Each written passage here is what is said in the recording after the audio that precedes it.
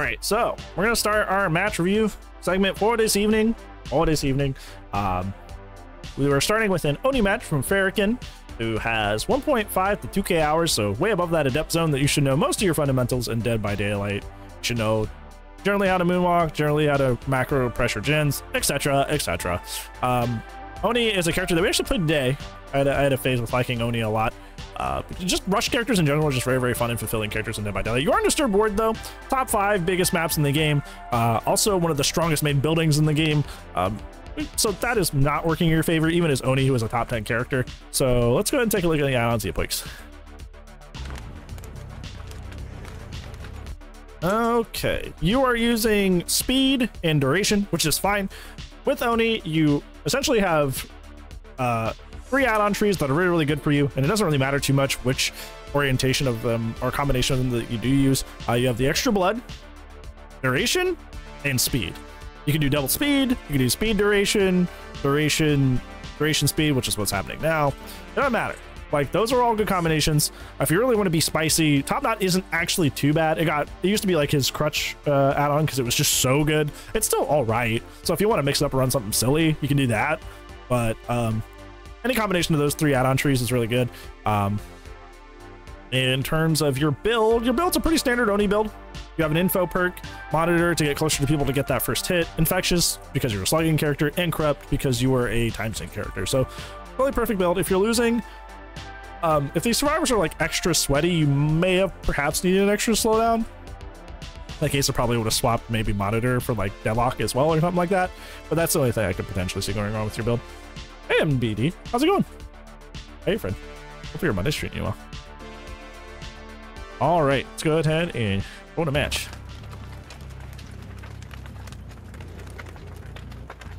You are. Yeah, you spent like a good 10 seconds just kind of chilling. That is, if somebody immediately spawns on the gen, that's already like 10 seconds on a gen, which they're only 90 seconds, so that's already a 1/9 of it done. Doesn't seem like that's a big deal, but it kind of is. And somebody did spawn a gen pretty immediately. Oh boy, the old green gen into sprint burst, my favorite. I ran into a lot of that today. You get an early first hit, which is really, really good.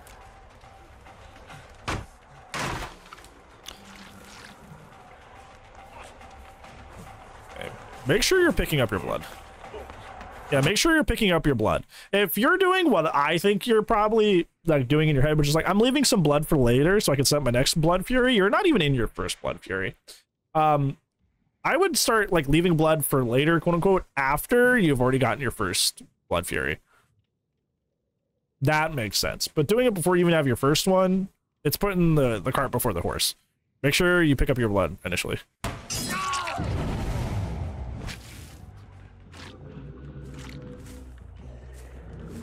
Yeah, having to take time to go back and get it is not the most ideal.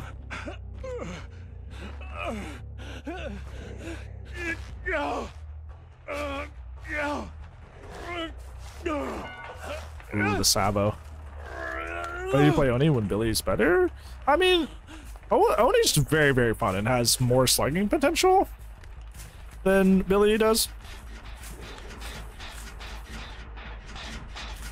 Also, I think his power has a little bit more creativity to it. That would be my explanation, that more slugging potential and more creativity with his power. More flexibility with his power.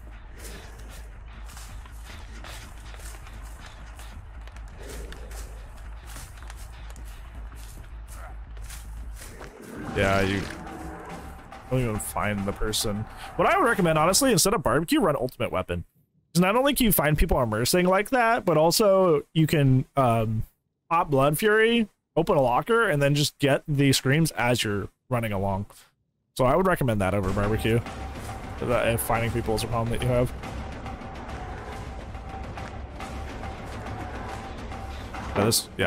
That you had the right idea. That pallet is weak, is extremely weak on this side. This is only like a foot long. You could just like walk around that, and you should have. But you just choose to like walk up and kick it for some reason. You had the right idea the first time, but then you like hesitated and went back around. Yeah, Oni is probably the best practitioner of ultimate weapon in the game. Like, he is the best hit killer. You're kind of just like... You do a lot of lollygagging at the beginning of this match. Like, a lot of lollygagging at the beginning of this match. I know you get saboed at first, but, like, you fail to find the people around that, like, just did that. And then you kind of, like, hang out a lot and let them pick up the dude.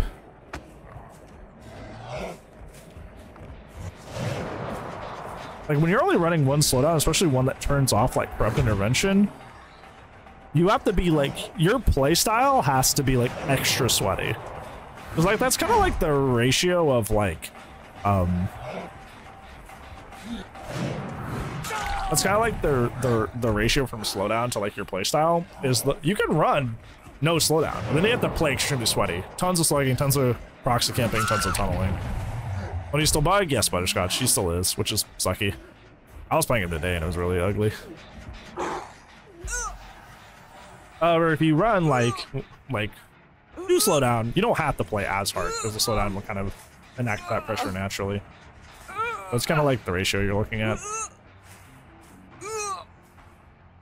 Luckily for you, you're playing a killer that can snowball fairly easily, so it's not the worst thing in the world, but you have spent basically... It took you 3 minutes and 40 seconds to get your first hook into a match. If they were being efficient on gens, they would have had tons of gens already popped.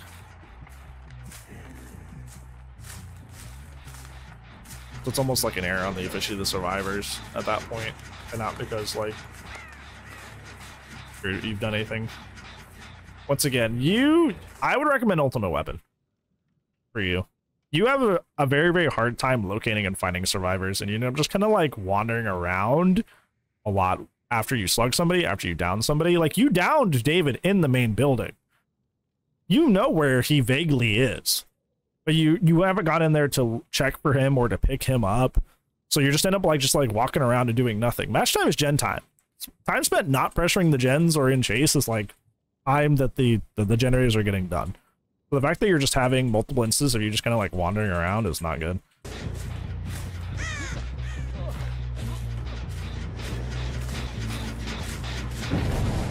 Hey Darth, it's good to see you. I'm pretty good since the Xeno guide released today. I was very happy to finally get that done. So you know where they are. They just unhooked. Yeah, and there goes the gen. So like now you're being forced to tunnel because you spent so much downtime in this match. You're also still not picking up your blood. I'm not quite sure why you're not doing that. But you're essentially being 115 man with katana right now, which is not good for you. 100 and Oni and Hunters? How's that progress going? How close are you?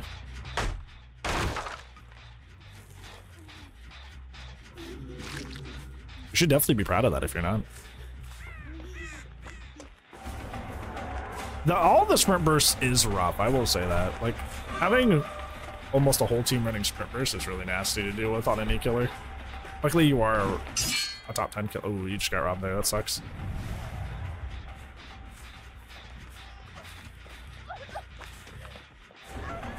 You're not picking up your blood. You're literally just chasing as a normal killer for some reason. And you keep getting infectious procs, which means the team's all around you. You are literally the slugging killer.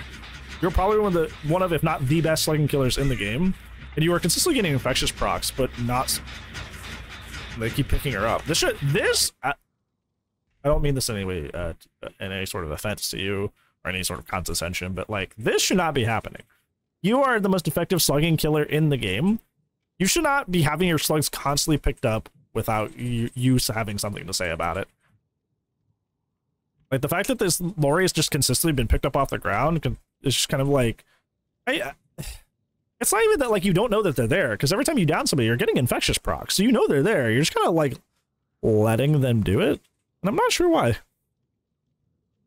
500 or 400 with Oni? That's a lot. Like, that's nothing to sneeze at. Like, you're getting up there. With how long those characters have been out, that's pretty impressive.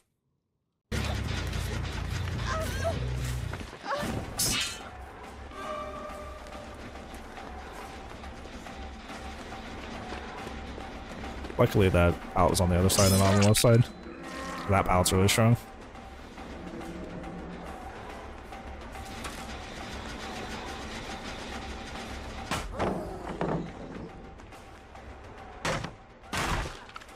You spent most of this game either looking for survivors or outside your power.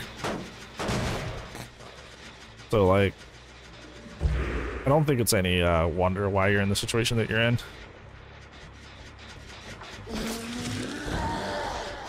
Okay. That's what I found today. I didn't know his camera looks straight down right now, like that twins bug. Very gross.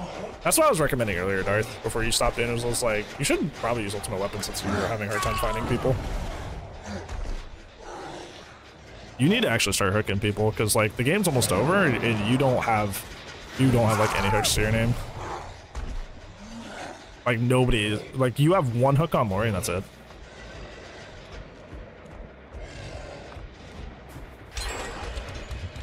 Like this game is essentially over. You shouldn't be at 2 gens with only 1 hook.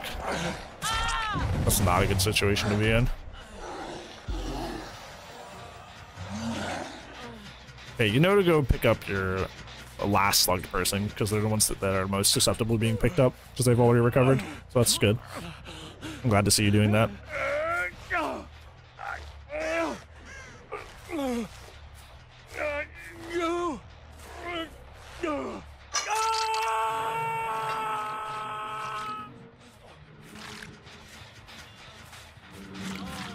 So you hear Steve on the ground right there. I'm not sure why you don't pick up and try to hook him. Just let him get the save right there too. You're just not very aware of where survivors are. This is why I think you should honestly run ultimate weapon. And it's weird because you have infectious fright, so you've been getting constant information on where they are. You just don't seem very like... Yeah, David? Wow, that was concerning to watch. Yeah, now you have to really scramble. Like, you are under a lot of pressure now, because you essentially didn't really start playing until like right now. Applying a lot of pressure. You should hook her. You need somebody dead soon. You need somebody dead at like around 2 gens, and it's already about to be at 1 gen. And you have nobody death hook. Now, the moment she comes off hook, you need to come back and get her out of the game. I know it's quote unquote the mean thing, but like that's what you got to do.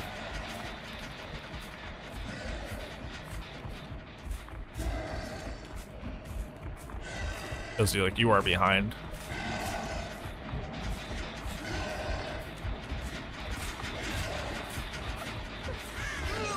And booze on Oni. I've seen some people do that. I always find it really interesting. I think what I currently do is I use ultimate weapon, corrupt, deadlock. I think I put on good embrace today. I think I just straight up ran through slowdown because I was just trying to buy enough time to get my daily done. So I just had to get the 3 rushes or 4 rush downs.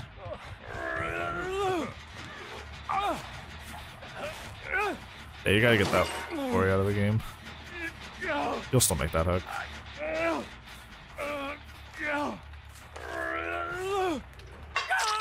That is a good point, I guess. Like, if you can get an early hit because of it, that's a good point. It just seems like it would be, like, it's good in your normal power, and then once you would get, like, once you're in your power, it'd be kind of useless, which would be my worry.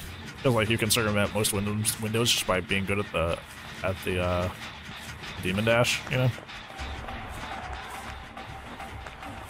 Once again, why are you not entering your power to down him? You spend a lot of time outside your power for, like, seemingly no reason. Like, that guy didn't have any pallets to work with. He just would have been dead and down. Well, not dead, but just down. You just would have him down. But you just decide to just normally hit him for some reason while he didn't have any resources to work with. Oh, that's unfortunate. But she ended up running into you. Oh, that's unfortunate. Yeah, you need her dead. Then Alan next. I like the attempt. I respect that. I respect the hell out of that. That I'm not sure what you were doing. That I'm not sure. That was interesting. No, don't leave the Death Hook gamer. No. You need... Okay. Yeah, you needed somebody dead like a long time ago. Still leaving somebody as Death Hook is not good. There's multiple gens that are nearly done. Yeah, and the fact that she's the Sabo gamer too, and you keep leaving her up is why you're having to carry people long distances and potentially lose hooks. So getting her out is like a double motivation. Instead, you choose to chase somebody and hook somebody who has 0 hook states up until this point, which does nothing for you when the game's this far along. Yeah, the game's essentially over because both these gens are at like 80–90%.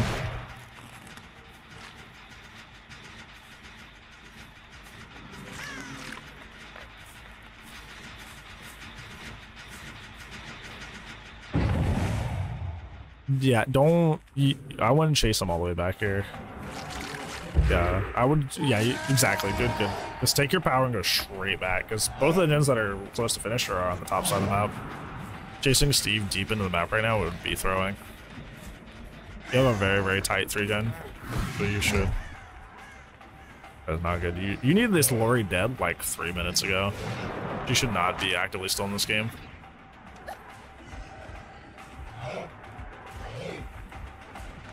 Yeah, the only reason I don't bring Brutal on him is because, like, once again, once you're in the mid dash, you already deal with pallets extremely quickly.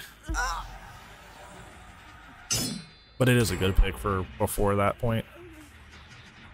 But you're not getting that one done. You finally get her dead. Your next target should be Alan Wake.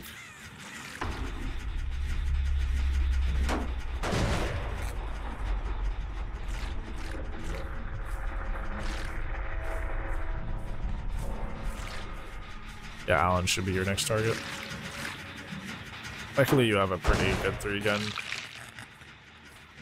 Well, you're running out of kicks on that gen. You dilly-dallied a little too much. They just healed up, but like, that's more blood for you on the map, and you already have your powers, so that's actually not too big of a deal. Not a big issue. And that's just more wasted time on their part. Once again, chasing somebody who it's not death if you get them is not beneficial for you. I don't know if you don't realize who's death hook and who's not, and you haven't kept track of that, or if you just think that this is the better option for some reason. And now you're chasing away from your 3-gen. You have a very, very tight 3-gen and you're leaving it. While multiple gens are like fairly far along. That is not the best.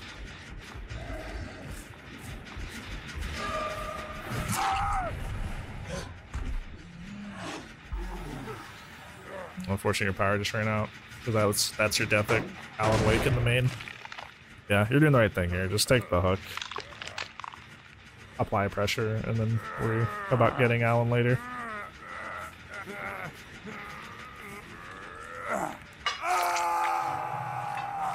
Now David will be death hook off. He gets hook save next time. So you'll have 2 good death hook people.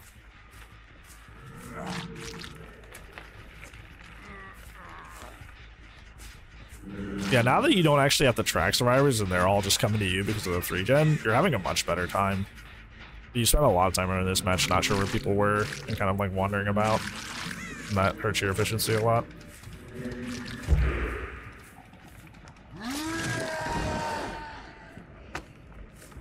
I hate that bug that he looks straight down. It's so bad.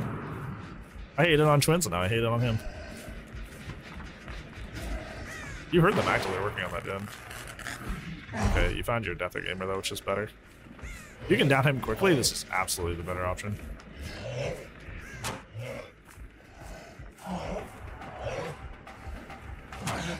Yeah, you should have probably rushed that.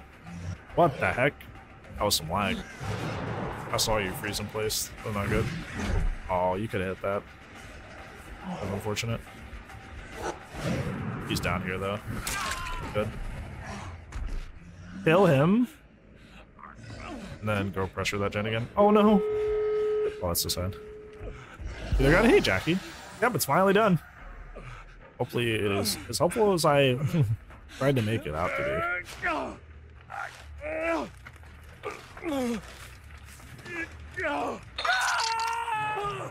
Okay.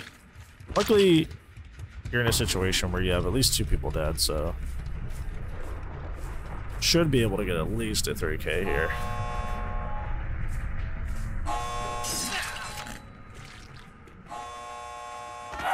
Yeah, I don't think David realized he could be grabbed off exit gates, so he just kind of tried to bold-facedly do that when he can't. He just learned the hard way that you can't do that.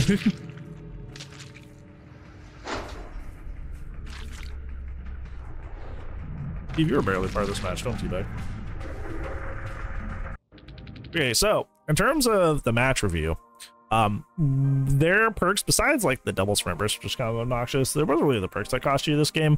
In terms of your main takeaways for the things that you could do to improve better, improve and get better, is first off, I would pick a more precise info perk like Ultimate Weapon, because it seems like you have a hard time tracking and keeping a good sense of where the survivors are at given points in the match. And as a result, because you didn't know where people were, you spent a lot of time like wandering around, and match time is gen time. So time spent not pressuring the survivors or the gens is time that the generators are getting done. So I would put something like Ultimate Weapon on that gives you more consistent and precise info. That way you don't spend as much downtime quite literally doing nothing and kind of wandering around. Your second takeaway is that you spend a lot of time in this match outside your power, and you start getting into your power. And even when you start getting into your power, there's sometimes where like that example where you had Steve in a dead zone, he chose to just M1 him instead, where it just would have been nice to be in your power and start downing people that you've decided to hold your power for some reason. So like at first you weren't picking up your blood, which you should always be picking up your blood as Oni. And then after that, you seem kind of hesitant at points to use your power. Outside of your power, you were just 115 mana with Katana. You were not a very impressive force. So you should ideally be in your power as much as possible. So the fact that you're hesitating to either get your blood to earn it or having it charged but not using it was hurting you a lot, like a fair bit. And your final takeaway is that Lori and Alan Wake were deathhook for a great deal of that end game, but you kept leaving them to chase people who had very, very, very low amount of hook states. Like that, like you shouldn't be hooking a fresh person when the last two gens are nearly done, especially if you have deathhook gamers like actively in the match. You should have killed Lori, and then you should have immediately went after Alan Wake. The fact that you prolonged killing them meant that they could actively hop back on gens, and in Lori's case, actively try to sabo you over and over. So you should have got them out of the game as quick as possible, but you kind of left them up. A 3v1 and a 2v1 are much, much easier to win than a 4v1, so you should have gotten rid of them sooner. Yeah, those are the three things that you could have done better in that match.